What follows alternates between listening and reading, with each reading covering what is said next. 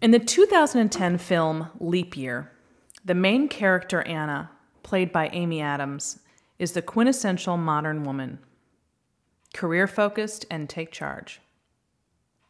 Toward the end of the film, Declan, her love interest, says to Anna, "Why don't you stop trying to control everything in the known universe?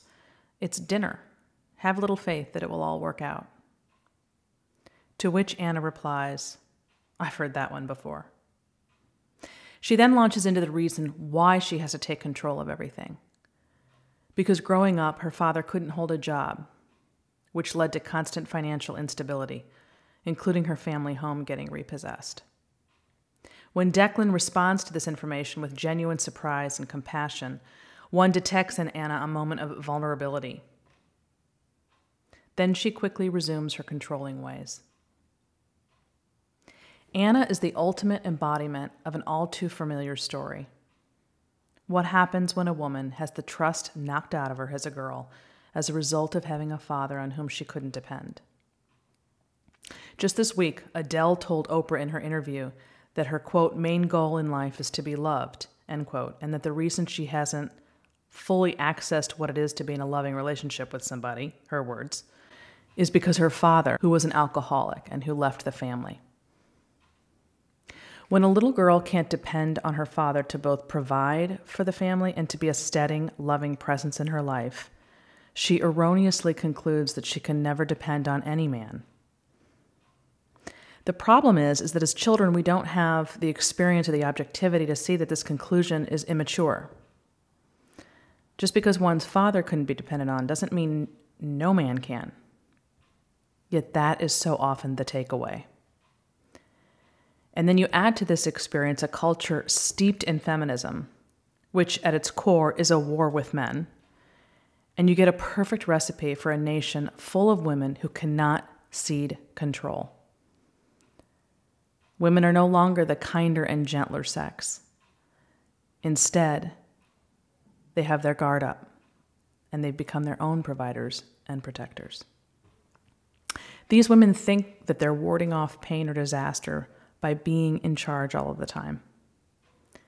In fact, they're keeping lasting love at bay. Because men aren't attracted to masculine energy. What they want is the feminine. Women have a natural feminine energy that, when it's used well, works wonders on men in marriage. It can reduce the most powerful man in the world to mere jellyfish. Too many women give up on love before putting this power to use. And it's just sitting there for the taking. Not using it is like flushing $1 million down the toilet. Men literally feed off the energy you provide. So which kind are you supplying? Do you find yourself running around like a chicken with your head cut off? Do you find it impossible to relax? Do you enjoy a good argument? Do you pounce on your husband the moment he comes home with a list of things that need to get done? Do you talk too much? Do you complain a lot? Do you insist on being in charge? All of that is the opposite of feminine energy. Let's try an experiment. For the next 2 weeks, do everything opposite the way you would normally do it. If you're in a relationship, when your man says something with which you disagree, say something like, "That's interesting." Where you would normally interject your thoughts or opinions, don't. Let the silence speak for itself. It is enormously powerful. Things are actually happening in the silence. Where you would normally complain, say something positive instead. Where you would normally instruct, ask, preferably with a please or a thank you. Where you would normally say no, say yes. You get the idea.